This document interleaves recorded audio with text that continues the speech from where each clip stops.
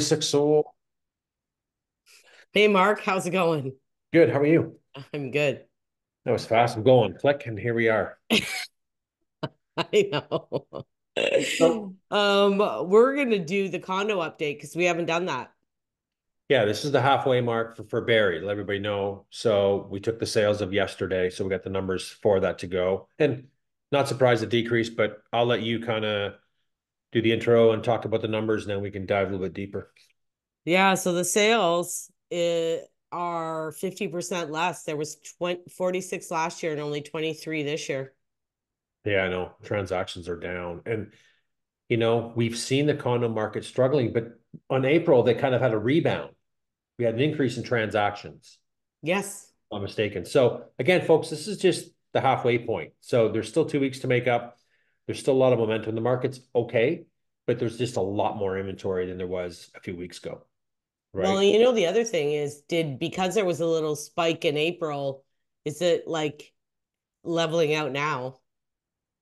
Well, it goes up and down, right? All of a sudden it goes strong for a couple of weeks or a couple of days, and then all of a sudden what happens? It gets quiet for a bit and then goes back up. It's very up and down. So, and I think we've done enough videos in the condo market, and some of these buildings that we talked about before have very high fees, and when you're talking about adding a mortgage onto that, it becomes very expensive Oh, it to does. And pay you the know cost. what? It's funny because um here we go. Here's the numbers. So between 3 and 500, 12 sold. Which Now there's county? not a lot in the threes anyway, right? They're more in the fours. Yeah, there was, right? There was some though, right? Like a Bell Farm, I forget some other ones in there, but look, there's some of them. But again, some of those 3 to 5 ranges, you can get a two bedroom, but the condo fee is $900. I know. So this is what continues to push people away from those cheaper amounts, price points, until you open up the condo fee and go, oh, wow, that's gonna put me back a little bit. And we know the buildings. We know the buildings with low common fees in the community because they're 0 to 5 years old. They're cheap and Yeah. seem to be selling okay because of Well, yes, affordability. considering like so we have 69 actives, Mark, and so that's the highest inventory of condos, but it's also we have 12 solds, which is the highest amount of sales. Yeah. So hang on 1 second. I'll get my lovely calculator out. I'm doing the same thing right now. Are you going to figure out the percentage? Yeah. So 17% of the inventory is selling in that 3 to 5 range, right? Yeah. So what's the other 83% doing, right? And we've seen double digit, triple days on market for some of these buildings that have these condo fees that are high. Allen Street, Blake Street, Bay Club's kind of high. Um, I still think the nautical one bedrooms, they're five and change, but you've got a lot of amenities there, so I don't find that expensive. Underground parking, locker, pool, hot tub, sauna, games room, gym. So not bad, but you know, it's it's tougher out there Yeah. for So, and the five to $600,000 range, which you would think isn't really I'm that high of a range. I mean, it's still high for a condo, I guess, yeah, but there's 59 and only five sales there. 8.4% product is selling, right? So we're going to see that consistently. We've seen a lot of inventory building up both on the condo market and freehold, and which is kind of normal too for, getting started in the spring, weather's getting better, list. But, I say this every year and no different than last year, the year before, and this year's the same way too, is buyers just seem to come out a little earlier. They start looking in February, then they get kind of panicky going, oh my God, it's sold over list. We need to buy. We need to find something. We need to get onto something right away. Well, and we the last 2 years, we have seen a bit of a jump in January and February. Consistently. Yes. Consistently. Consistently, we have. But Right? is that what takes away from now? Maybe. Maybe. Right? I was busier back then than I am right now. Like I Yeah. have people getting, qualified and, we want to do this. Our house is selling. And St. Catharines, and we want to move up, and it's going good. So, lots of things brewing and coming together. But I really, think it's a good idea to sell those properties before coming up and going house shopping and condo shopping. Because again, no one likes these conditional offers, whether they're Well, coming. and the market's slow everywhere. I have a client in Hamilton that I bought with, and I've been watching on like a couple in her area, and they've been listed for like 3 months, and they're not selling, and they're not high priced either. They're low prices. So Yeah, and then you talk to other agents in North York who I know, and they're busier than all hell. So it just depends, right? I mean, certain areas are doing well, but I did a little exercise, and we're going to cover another video, but I'll talk about it briefly here. There's a lot of inventory throughout, just not Simcoe County, but we're talking North York too. yeah. And break down the sales component to inventory, 12%, 8%, 20% selling. What's the other 80% doing? And my buddy made a good point yesterday, and we're talking, and he said, you know, listing agents are just looking at what the neighbors got theirs listed for, or the street over somewhere, and that's what they're benchmarking the pricing on today. I know. I went, Gary, you're 110% right, because we see this in Innisfil more than any other community that we cover often. We see that all the time. Yeah. They just blend right in instead of spending a few hours and really going through listings and seeing what's listed, how many days on market, how many price changes have they had, how many terminations and relist and different strategies have they done. All the homework is done for anyone listing a new property today. Don't benchmark off what it is around the corner of a similar property, because that's No, just I not. I actually went to a listing appointment in Innisfil a couple weeks ago, and I showed him there was really only one comparable, like true comparable. So it was his house, exact same house. Yeah, And it had been listed for a long time, and it had started at, I can't remember what it was, 849, and it had been going down, down, down. And yeah. I said to him, well, like, there's no point in going where they are because it's not selling at that point. It's not selling. Someone else has done the homework for you. They've tested it. You got days on market.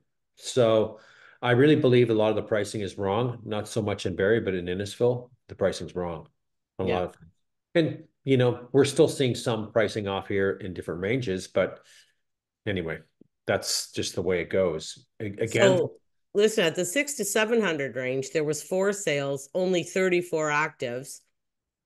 And in Barrie, like there's not that many, high and really expensive condos to begin with, right? They're limited. Um, so 4 out of 34, and then 7 to 800, 1 out of 16, and then the 8 to 900, 7 active, 0 sales, 9 to 1 million, four yeah, active, 0 sales. yeah, But we finally got that one huge listing sold. There's 13 actives over 1 million, and one of them sold, and you were even shocked because it was there quite a long time, wasn't it? yeah. And if I'm not mistaken, I think it was the Grand Cayman at Nautica, 1,884 square feet, which is a beautiful floor model. I think it sold 1.3 and change. I'm not 100%, but that's where this, I mean, it could be higher, but I saw it the other day too, and I was looking through getting this prepped up. But that unit's always in demand, right? It takes a special buyer to afford. I think the condo fees are probably 1,300-1,400 bucks a month, but what a unit. But this 7 to 8 to, this, call it 7 to 9 range, you're talking a two-bedroom in Nautic or Toronto Street, right? And It's dead. we've covered off that range a lot, and we've seen a lot of, you know, we've gone over those details in Nautica where we've seen some, price drop in triple days on market before they sell, right? And again, I look at the inventory all the time in that building because I have people wanting a certain model and a certain view. It ain't coming up. It's just not coming up. And there was an Antigua listed. I sent it over to my folks, but again, it was the wrong views, north facing. I So you was have I was gonna say, like, the problem is in those condos along the water, even in yours at Lack House, um, the view and the position in the building is like everything. So matters. it matters a huge amount. Yep. So Yep. if you have one with a crappy view, or some of them at Nautica, depending which building, Yep. both buildings, if you're on the side that faces the other building, Mhm. Mark, I can see into their living room, I man. know, I know. They're close and you can see it, and I know. And then the ones that are on 33, that there's that green, marsh area, protected wetlands area, and we know there's a building going there, right? So, Yeah, there's already a sign up, eh?